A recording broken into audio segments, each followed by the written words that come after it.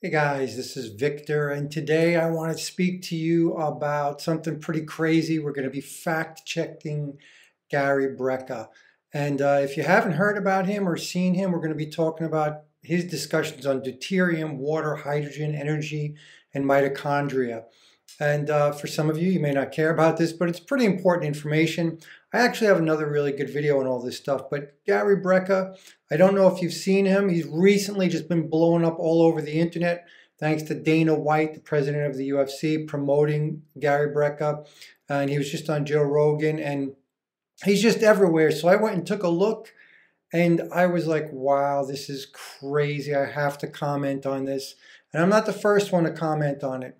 So anyway, Gary Brecka is completely out of his mind, it seems, and I don't understand why he's spewing complete nonsense about deuterium, water, hydrogen, etc. It's really kind of nuts. So I'm going to walk you through it. Before I do that, let me give you a really basic overview, a basic introduction to mitochondria. These are like, the energy cells of your body. They take in oxygen, like, right, we're breathing in oxygen, and they burn sugar. They also burn fat. You also often don't see this, but I talk about this in other videos. So that's the input, your oxygen and your other nutrients that get fed into the mitochondria.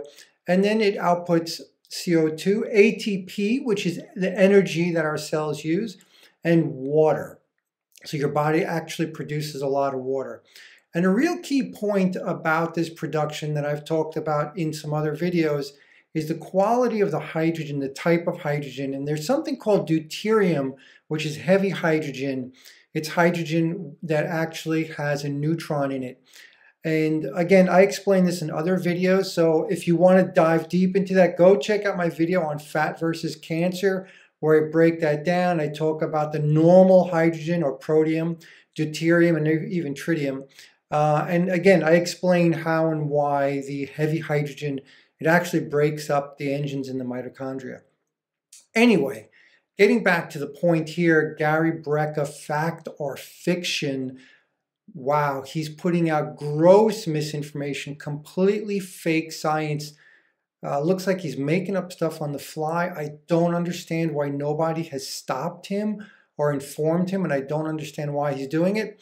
There are other people, actually Chris Masterjohn recently did a great video to break apart Gary Brecka's discussions on a bunch of other stuff that is, again, complete nonsense. And what makes it really dangerous is that, of course, there is a lot of truth or some information that is correct, but then he just goes completely off the rails, saying things that are false and potentially very dangerous for your health. And if nothing else, it's really just dumbing us all down. You got to know your basic chemistry. Not that you have to know, but you don't want to believe in completely made up fake chemistry and physics and biochemistry because somebody's trying to sell you something. That is not cool. And so this is why I want to put out the correct information. Here's something that very let's listen to him. Know about the ketogenic diet. It is deuterium depleted. Deuterium depleted. If you really want to have some fun, look up deuterium depleted water. Deuterium depleted water. Okay, so false statement. He opened this up by saying that the ketogenic diet is deuterium depleted, and this is just absolutely false. Again, I go into this in detail. Ketogenic diet can be low in deuterium, which is the heavy hydrogen. It can be deuterium depleted, but any diet can be. The key point is you have to choose quality foods, quality fats especially. They provide a lot of good hydrogen. But his statement that ketogenic diet is deuterium depleted is absolute nonsense, because you can certainly have a bad ketogenic diet that is heavy in deuterium. All right, so I'm going to let him continue. So first of all, what is deuterium? First of all, let's say that I'm going to take a hydrogen and another hydrogen. I'm going to bind it to an oxygen molecule, and I'm going to create a molecule of water, okay? And that's what happens. Our body grabs a hydrogen, grabs another hydrogen, binds to an oxygen molecule, and I create one molecule of water. I'm going to take that molecule of water and I'm going to put it into the mitochondria. False. Okay, so he actually has this completely backwards. Our body doesn't build water and feed it to mitochondria.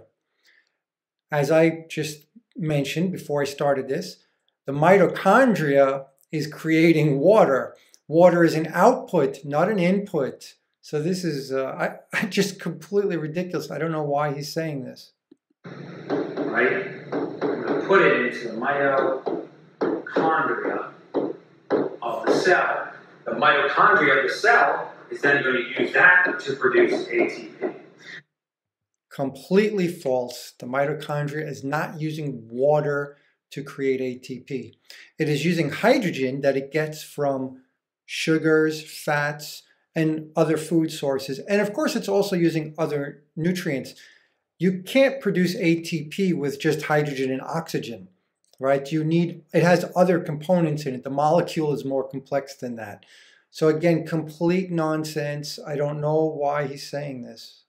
So what is deuterium and why is depleting deuterium important? Well, deuterium is heavy water. So false again. Deuterium is not heavy water. Heavy water has deuterium in it. Deuterium is heavy hydrogen. This is an important point because deuterium is not only found in water.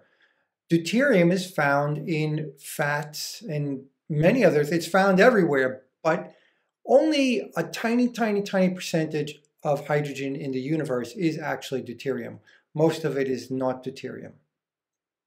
What happens when I'm assembling these water molecules, I take a hydrogen and hydrogen, bringing them together with an oxygen, okay? And I'm going to create this water molecule.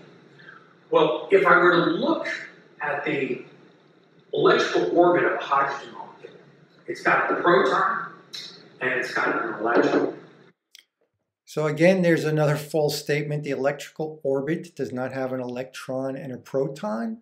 That's ridiculous. He'll actually correct himself by saying the proton is in the middle, but only electrons are in the orbit.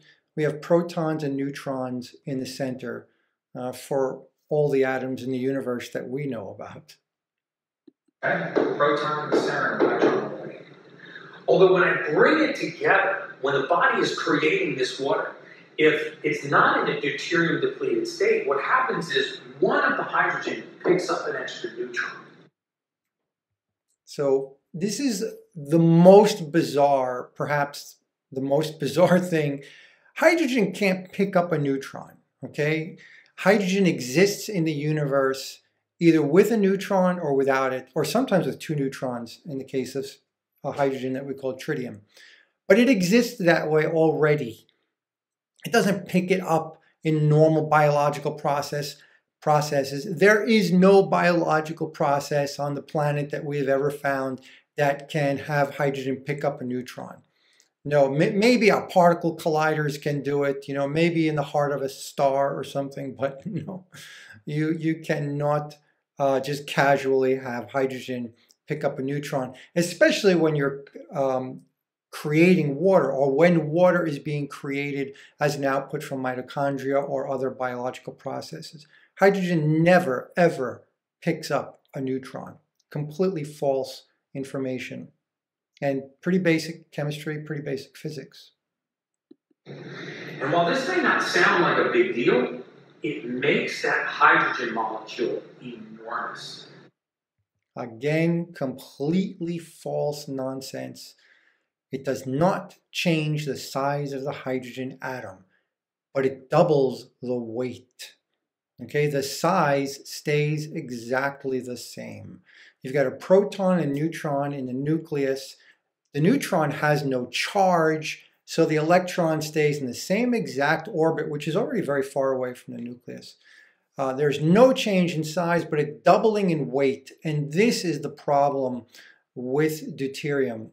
When we have this, again, heavy hydrogen, it's twice as heavy as normal hydrogen. So I don't even know where he gets this from. And I don't know why he felt the need to say things like this. It's just nuts. See the size of this hydrogen molecule and the size of this hydrogen molecule? Okay. When you have an imbalance in the two hydrogens, this is called deuterium. This is called deuterium. False. And you heard it here first, because this is going to become very commonplace in the scientific literature very, very soon. This is, again, absolutely bizarre nonsense. Deuterium has been well understood and known for many, many decades, probably longer than I've been alive. And so it's not new. There's nothing new about it. And what he's talking about here, there is no such thing called deuterium water. There's deuterium depleted water, meaning water that has less deuterium, but the water itself is not deuterium. Again, deuterium is heavy hydrogen, not large hydrogen, not water with an imbalance of hydrogen. This is all complete fake pseudoscience. I can't even call it pseudoscience. It's just fake nonsense. It has no relation to the actual science. So what happens when I take a water molecule in that has an oxygen molecule like this, a huge hydrogen like this, and a normal size hydrogen like that? Well, when a deuterium molecule enters the Krebs cycle, it breaks that motor apart.